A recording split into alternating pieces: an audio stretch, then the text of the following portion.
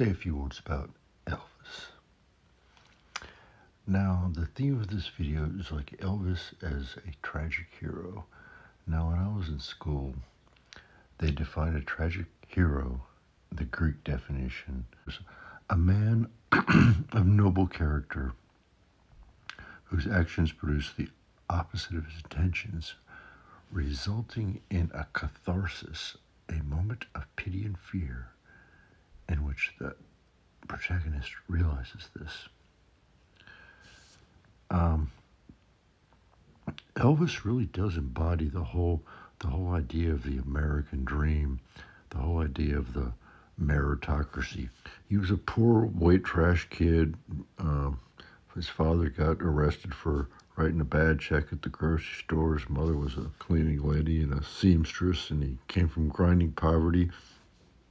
And he went on to become arguably the most beloved entertainer of modern times. Like, really, he literally went from rags to riches, and he accomplished it entirely through talent, which was all the traits of success that have been always pretty much worshipped as the ideal of what the American self-made man. Elvis kind of embodies the American self-made man. He really does. He's a self-created man. His hairstyle, his Breville rocker attitude, his clothes, his pink jackets, his sideburns, his androgyny, his moves, his singing style. None of this shit was concocted by Hollywood. None of it was following a trend. He borrowed a lot of it from black music and from country, but nobody had ever done anything like this before. It was sort of like Eddie Van Halen or Muhammad Ali. He was just a genius. And he did it when he was 19, 20 years old. You know, most people don't know anything. I didn't know how to wipe my ass when I was 20 years old. This guy was already Elvis at 20 years old. And you got to remember, he was a hillbilly, and he was named Elvis. I mean, another reason I think Elvis does qualify as a tragic hero is because of his longevity. And his ability to adapt to a lot of changes in the music industry, changes in historic times. And there were many potential points of failure in his career in which he could have gone to a certain point and not made it any further. When he got signed to RCA for the highest fee that had ever been paid to a new artist, which was like $35,000, $40,000, he had to deliver for RCA. I mean, they expected him. He'd been making hits for Sun Records, and he'd been billed as this guy who could make a lot of hits, and RCA wanted him to make a hit, and they gave him Chet Atkins as a producer and flew him out to New York, and he had to deliver. He had to make a hit record, and he did Heartbreak Hotel, and the studio brass, when the people at RCA, when they first heard Heartbreak Hotel, they didn't like it. They thought it was a song about a guy about to commit suicide. They thought it was too much of a downer. And it didn't do very well at first. It was kind of sluggish on its way up the charts. It would if he'd flopped on his first record. But fortunately, this is where the luck comes in. He had Colonel Parker, who, despite his flaws as a human being, and as a manager in many ways, he did predict the importance of television before a lot of other people, a lot of other promoters, and he saw that it was a visual medium with a potential for a mass audience, and he knew that it was going to be the next big thing, and he got Elvis a spot on the Tommy Dorsey show. And he did well at that. And you got to remember, this was the beginning of live television. It wasn't, the production values weren't that great. It was all black and white. Everything was live.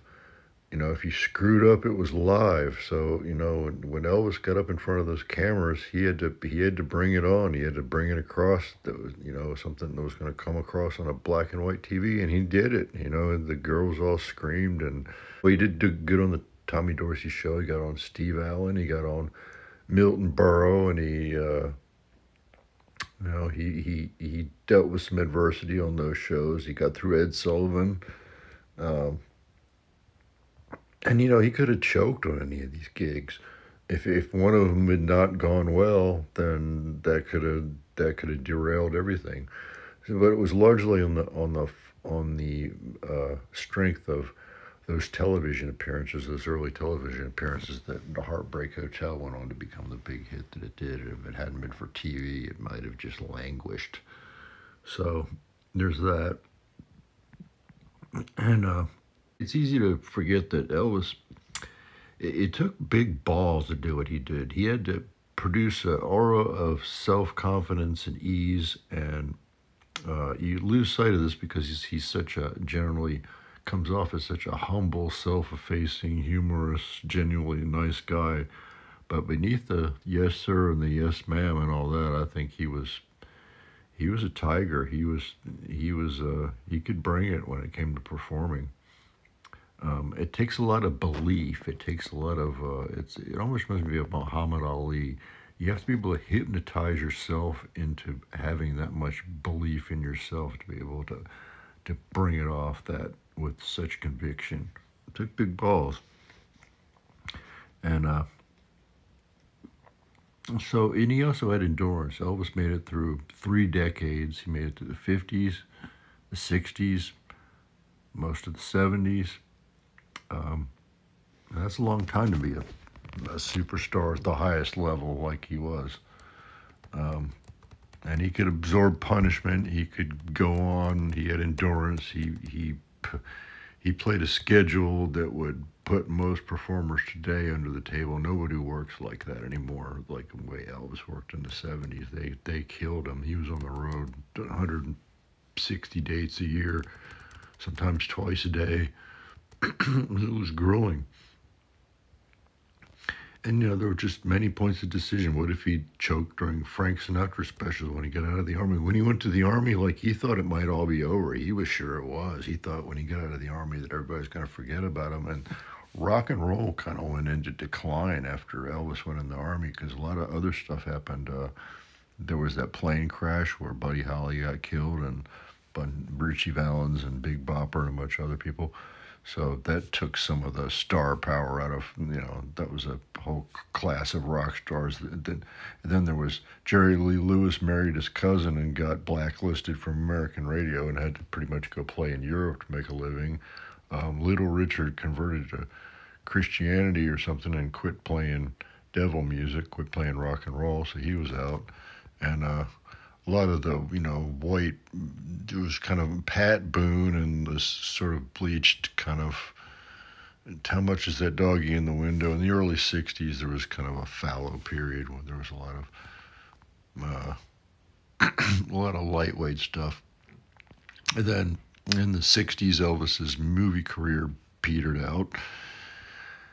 And those movies were very stressful for him. He did 29, 30 pictures over 9 years, and during that time, he starred in every one of those things. And when you're the star of the movie, man, you're under a lot of pressure. You're in every scene, you got to know all the lines, you got to hit all the marks, you had to sing all the songs, you had to do all the publicity photos and go to the recording sessions, and it was some grueling.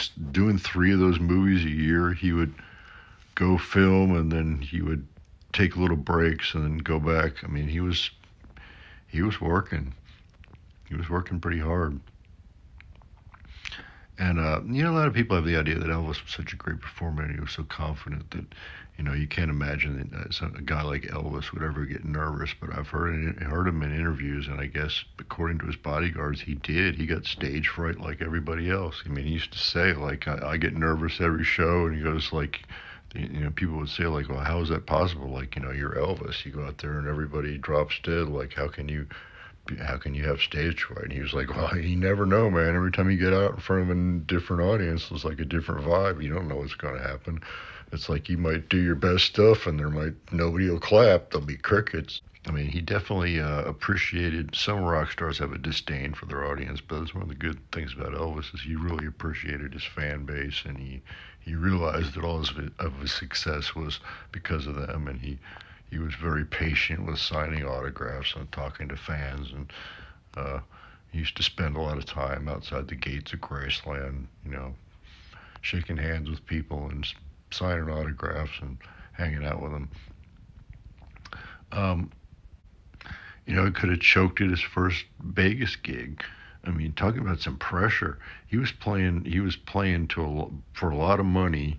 The Colonel negotiated this big contract, and a lot of the brass were paying for it.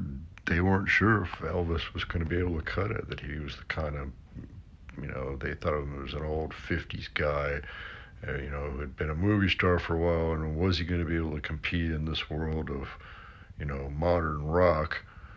And it's, when Elvis started touring in about 1970 when he did his first road shows.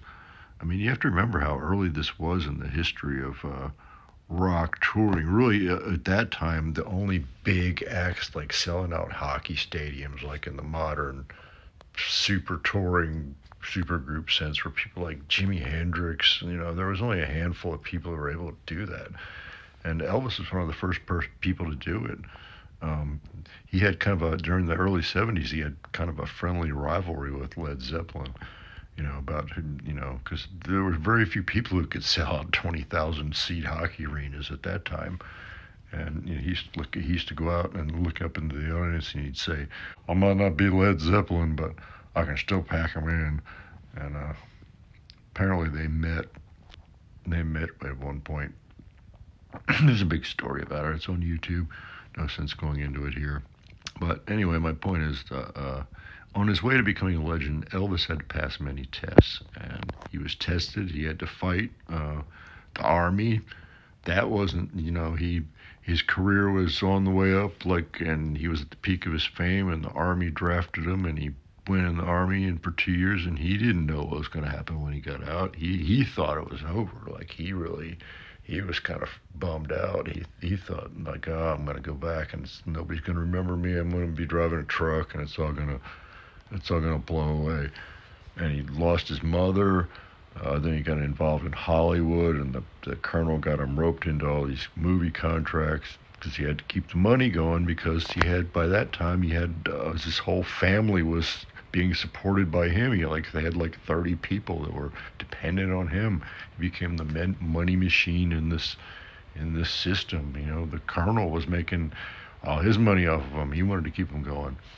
And then there was the drug addiction, and he carried that cross and went on with it for, he went through all the stages, but he basically handled his drugs for the most part. And you have to remember, even at the end, even when he was all fat and fucked up, he was still out there. He could still bring it. Even when he was fucked up, he could still sing.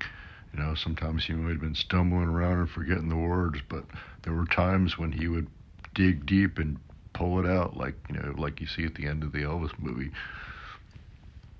And he died in the harness. He didn't quit and end up laying around his house like Brian Wilson. And he stayed on the road and died in the harness. Died on the way to another tour.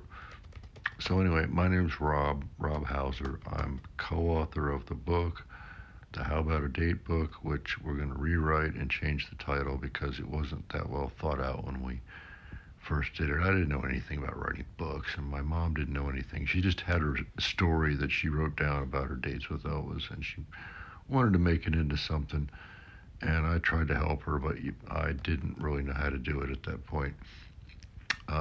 So anyway, she went on 2 dates with Elvis in late 1955, right before he got signed with RCA. So it was kind of an interesting time. It was kind of like an interesting point on his journey. It was kind of like the last of the young, naive Elvis of the 50s. Elvis of the pre-fame Elvis before he became a national superstar.